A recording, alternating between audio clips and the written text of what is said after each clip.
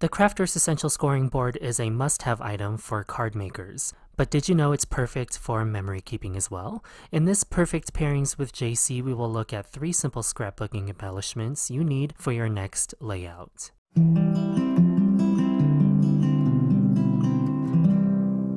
This layout will focus on these 2 photos of my cat, Cookie. We just celebrated her first birthday in November, and these are 2 photos I printed around then. I'm trying to use some pattern papers I have had in my stash for a while. These papers come from the Altenew and Pink Fresh Studio Celebrate collection and the Wildflower Scrapbooking collection. I picked pattern paper scraps that are at most 8 inches tall and 12 inches wide. Down the length of this pattern paper from the Wildflower collection, I'm repeating 1/2 inch score lines, followed by 1/4 inch. And I'll repeat this pattern until I reach the end of my roughly 8 inch by 12 inch paper. Once I have my score lines, then I can reinforce the folds with either the scoring tool included on the top drawer of the scoring board or the Crafter's Essential Bone folder. I'm alternating folds just like a paper fan, folding the paper toward me and away from me for this pleated pattern with a 1/4 inch overlap.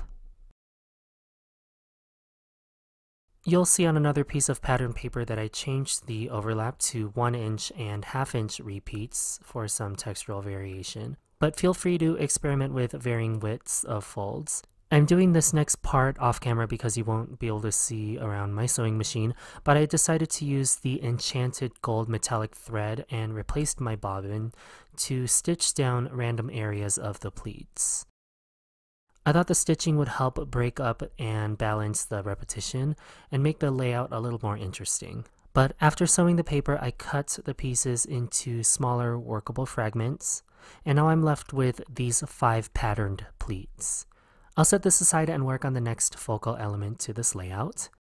In my stash, I have these 5 inch by 6 inch scraps from the Altenew Blends 6x6 paper pack.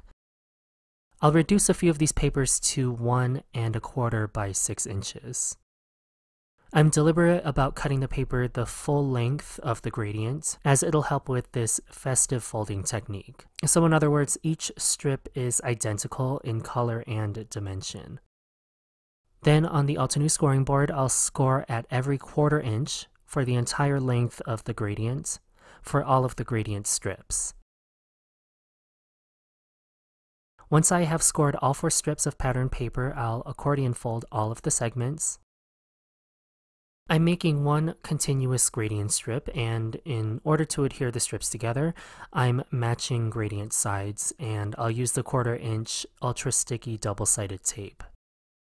As always, the specific item is listed in the description box. And as mentioned, I'm creating a continuous gradient strip alternating from dark to light.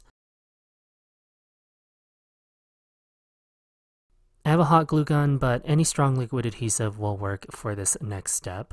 But before I glue anything, I've cut 3 white circles and 3 circles using scraps of cardstock. I used the Halftone Circles nesting die set to cut all 6 circles. The white circles will act as my base for the circular paper fan, so I have this one on the wrong side of the cardstock. And then I'll use the prettier cardstock to be my decorative center for the paper fan.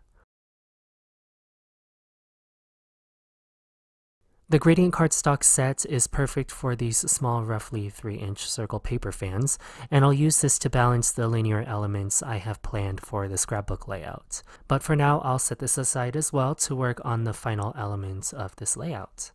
My layout is already quite color heavy, so in order to bring more texture without adding more colors to my palette, I'm going to use vellum.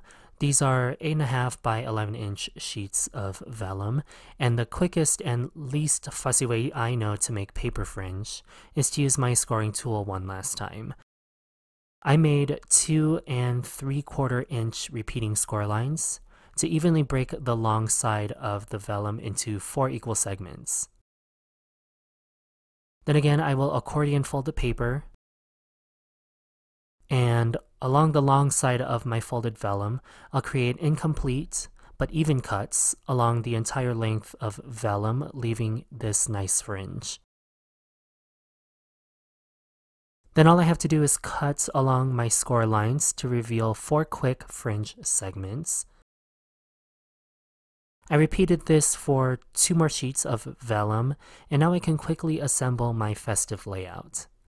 Starting from the bottom of my 12 by 12 inch white cardstock, I'll randomly glue and lay down the vellum fringe.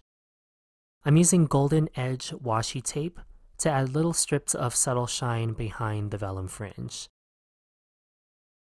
And I'm applying this randomly throughout the background. Once I've covered the background from top to bottom in fringe, I'll lay down my sewed pleated pattern paper from the beginning of the tutorial. Then I'll mat both photos onto scraps of colored cardstock and arrange the circular paper fans around the photos. In order to break up the deliberate shapes like defined circles and rectangles on this layout, I'll cut leaf clusters from Craf-A-Flower's Sulfur Cosmos from a scrap of Wildflower collection pattern paper.